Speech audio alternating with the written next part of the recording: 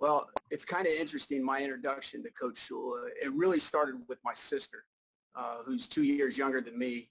She shares the same birthday as Coach Shula, who was born on January 4th, 1930. My sister was obviously born a little bit later, January 4th, 1979. So she actually grew up a Dolphins fan, and because she shared the same birthday with Don Shula.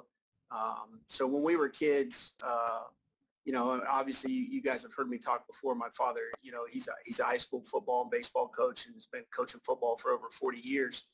I had a Ken Anderson poster on my door, and my sister had a Bob Greasy poster on her door. And it just so happened, growing up in Ohio, Don Shula was an Ohio guy. Went to Harvey High School in Painesville, which is just a suburb of Cleveland. He went to John Carroll University, which was in the same conference as Muskingum College, where I went to school. And so, every time that we traveled to John Carroll, you'd see, the Don Shula athletic facility there at John Carroll. And then I think, the historian part of me really loves Coach Shula's story because obviously he was drafted in the 9th round by the Cleveland Browns.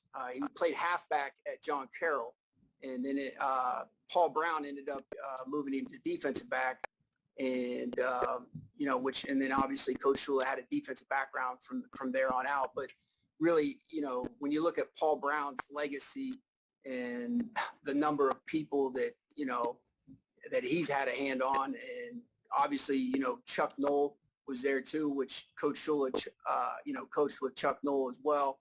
And, those are two Hall of Fame coaches. And interestingly, Coach Shula was inducted into the Pro Football Hall of Fame in 1997. That's the same year my sister graduated. So, there was a little bit of characteristics there.